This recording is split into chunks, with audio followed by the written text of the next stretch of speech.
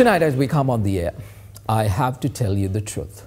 Sri Lanka is in a really tough spot. Economically, our country is undergoing a dire situation due to the COVID pandemic. We all know its impact. However, the very reason things are tight is nothing to do with economic policies or strategies. It's everything to do with what's happening in the world right now. There's a pandemic, and on top of that, there is a war.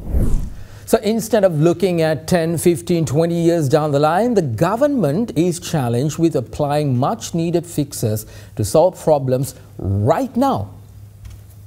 It's like our ship is indeed sinking. That's a fact. Instead of talking about how to build an ark, we need to find the closest plank that's floating around and hang on to it with our dear life, hoping that the plank can carry our entire weight. How we got here is a useless conversation because we are already here. So instead, the most prudent thing to do is to figure out what we can do right now to solve the issues and how it will impact our path ahead. I've been saying on this show many times that if you look at everything that's occurring in this country, it's evident that negativity rules the day. Today, switch on any news channel, any news program. Each and every problem in the nation is on display. Now, what's the missing fact on this? We have the complaining, but where are the solutions? Solutions being communicated to the people, that fact is indeed missing. We are a democracy, meaning we have a governing party and an opposition. The governing party's job is to, well, simply put, govern, ensure that its citizens are provided with the best possible life that they could have in this nation. This is why candidates develop vibrant manifestos during elections, asking the people's support to execute them. Now, on the other side, the opposition's duty is to pretty much showcase potholes of those plans and get the country on the right track. So both sides are doing one common thing, working for the betterment of the nation. Is that the case here in Sri Lanka right now?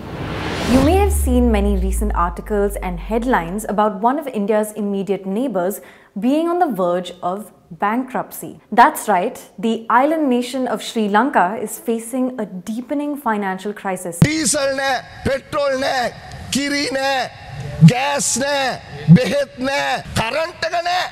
මිනිසුන්ට තද වෙලා ඇමතිවරයෙක් නෑ කතා කරන්න මිනිහෙක් නෑ මේක නෙවෙයි නම් බංකොලොත් මොකද්ද බංකොලොත්.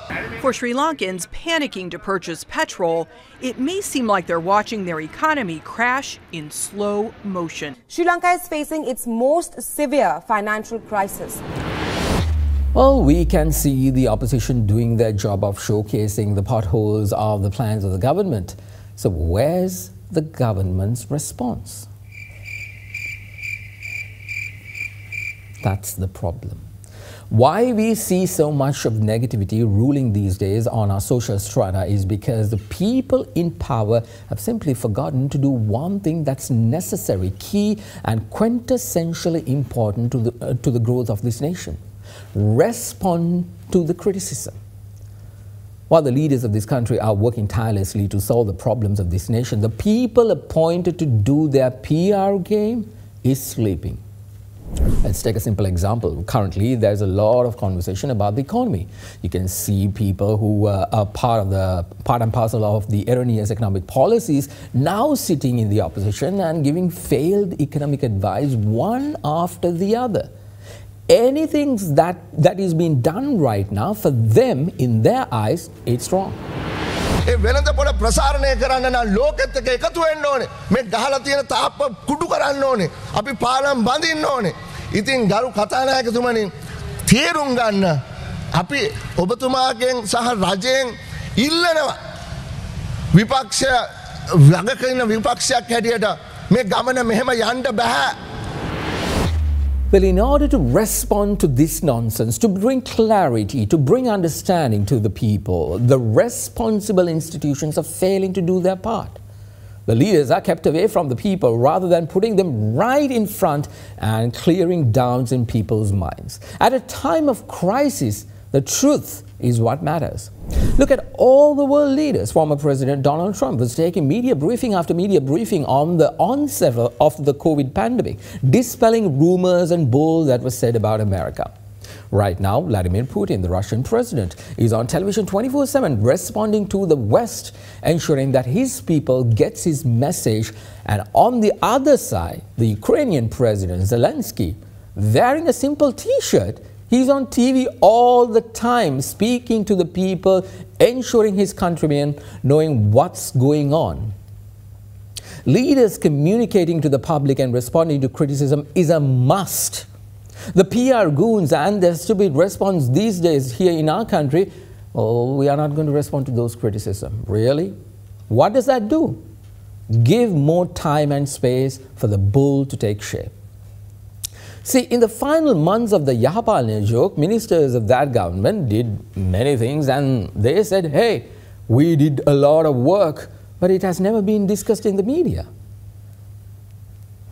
They agreed and they said and they accepted that we failed to communicate it. But we did a lot of work. Of course, they did a lot of work to bury this country in a lot of debt and misery. But they did agree that they failed to communicate appropriately. And this government too has past experience of its inability to communicate, costing them everything. This is precisely what happened in 2015 when President Mahieash Rajapaksa sought re-election. He was accused by the Yahapalne joke left, right and centre. Mahinda lokka අතරදාන ඔරලෝසුව ලක්ෂ 95 150ක මුදලක් ඒකෙන් හොරකමට අයින් කරපුවාම අපේ ලංකා බැංකුවේ tap රොබෙන් ශාඛාවේ කෝටි 750ක් ආරක්ෂක ලේකම්ගේ නමින් සල්ලි තිබ්බා. We now know that it wasn't the truth. But what did the people responsible for communicating the president's message do at that time? Went on ranting about how much development they did in the country instead of responding to the criticism. And in the end, the lies won due to the absence of the truth. And that cost this country heavily.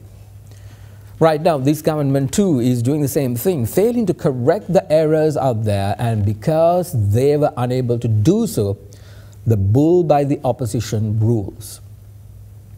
Listen, in times of crisis, people of this country needs to know that their leaders are not shaken by the current situation or are overwhelmed by the current problems. They need to know there's a plan and that we are going to be okay.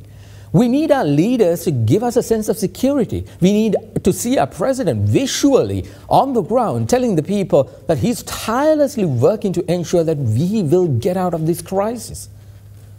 If that is visible, then the people will do their part in weathering the crisis, knowing that their leader, they elected, is still fighting for them and not listening to the bull spewed by the opposition.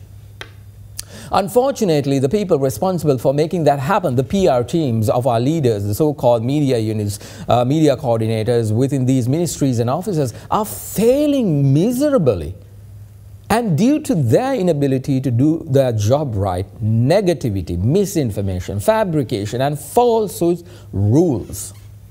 I mean, we were promised with White House style daily press briefings, right? What the heck is that? There's a state-of-the-art media center built for the president's office, but the media briefings? That's messy.